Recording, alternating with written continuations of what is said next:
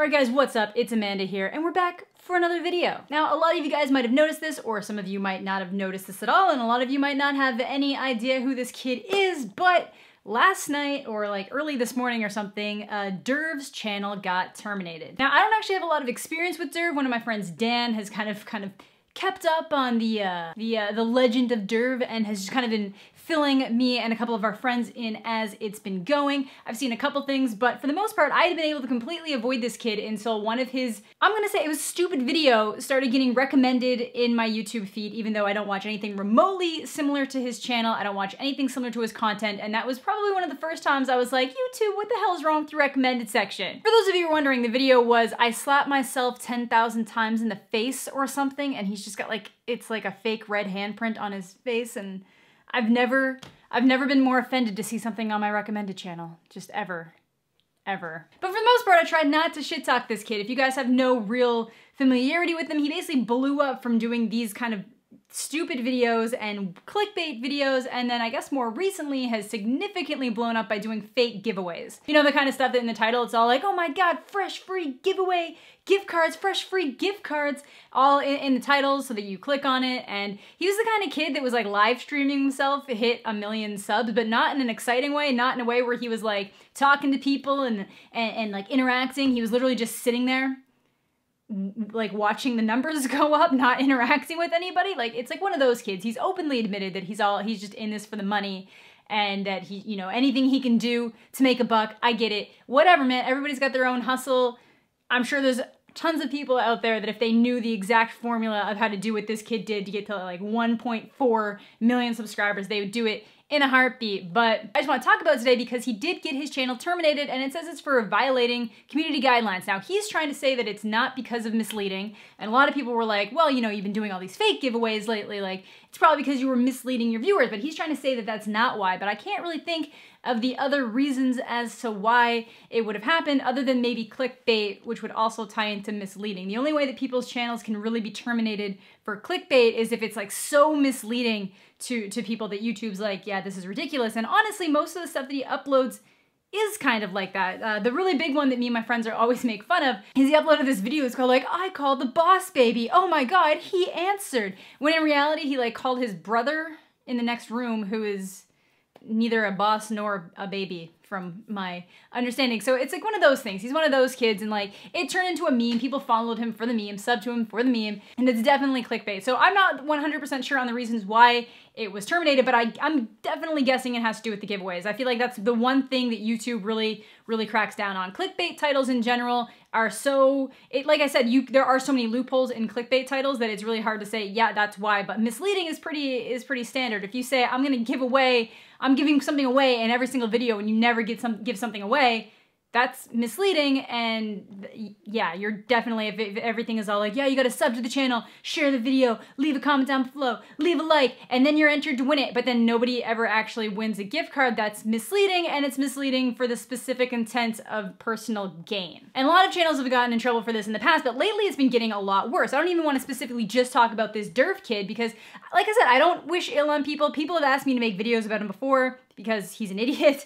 But he's like a 14-year-old kid. He's on YouTube. He's exploded massively. Like, sure, I might think the kid's a little bit of a twat, but he's also a 14-year-old kid making a bunch of money on the internet. Like, I'm not gonna go after a little kid. I just want to talk about, you know, the reasons that might have gone in to him losing his channel. And honestly, if it is because he was doing fake giveaways, I totally agree with it. Your channel should be terminated if you're getting people to sub to your channel by promising free shit and then you're not delivering it. You definitely deserve to have your channel terminated. That's my opinion. And yeah, it's pretty standard stuff, But I really wanted to talk about that because I've been noticing it a lot lately. There's some other idiot, and I know exactly who he is, but I can't remember his name right now. Nuda went after him a few weeks ago, but he was live streaming, saying that he was giving away fidget spinners, but all the live stream was on YouTube was just, it was like a picture of all the instructions, which was like, subscribe to the channel, leave a like, make sure you're following all of this different stuff, and then you're entered to win a fidget spinner, and then anybody who did that was gonna get a fidget spinner. And obviously, no. And then Nuda called him out on it, and he was all like, where are these fidget spinners? And he bought like one fidget spinner on eBay just to be like, absolutely, I'll prove that I'm buying hundreds of fidget spinners for people. You're not buying hundreds of fidget spinners for people at like $7.99 a pop.